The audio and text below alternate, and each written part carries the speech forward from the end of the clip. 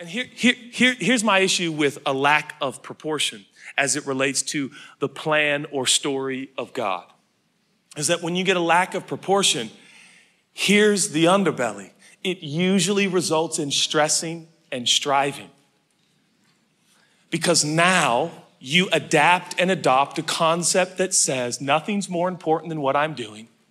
And I will work so hard as to ensure that everyone sees that I belong here. This is important. I am anointed. And all of my work and success, the business I'm building, the family I'm raising, the church I'm a part of, the sermons I'm preaching, the books I'm writing, all of these things will prove that my life is super significant and important. And oh, brothers and sisters, I am not here in any way, shape, or form. Do not misunderstand what I'm saying.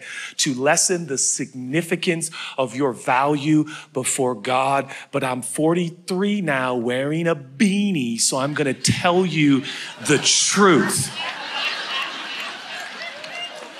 Guy looks like he's at a ski resort, for goodness sake. How about grow up and comb your hair?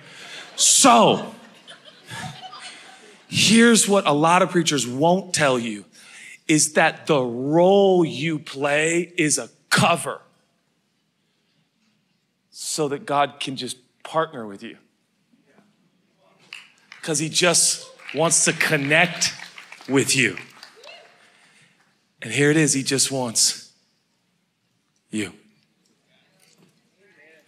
And he's like, I'm gonna make you a preacher, and then you'll like talk to me and we'll talk and we'll partner.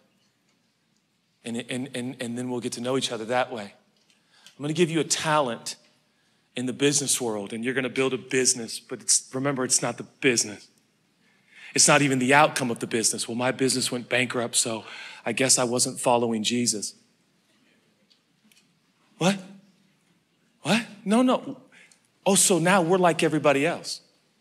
Now only the outcome indicates whether or not God has blessed something. So we're attached to the outcome just like the sports teams and just like the Forbes 500 list. I thought we were different.